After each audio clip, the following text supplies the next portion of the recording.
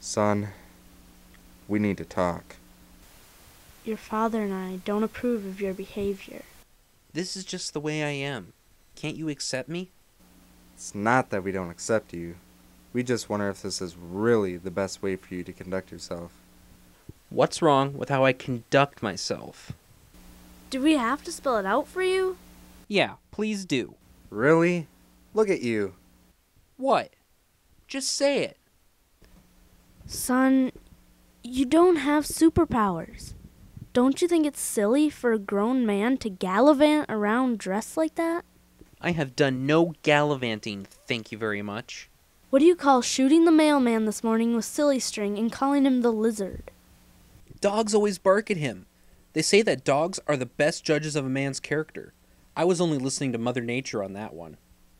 I blame you for this. What happened to being a lawyer? I can do so much more for everyone this way. I'm out in the community doing good instead of sitting in an office all day. Heck, this might even help me get a job. What? Mom, you need to find any way you can to stand out in this economy. That's what Uncle Dan told me. Son, your uncle turns tricks down by the pier for cheap heroin and whatever human contact he can get. I don't think you should be taking any life advice he gives. You would think that, wouldn't you? How's unemployment going, by the way? How dare you? Well, that's my ride.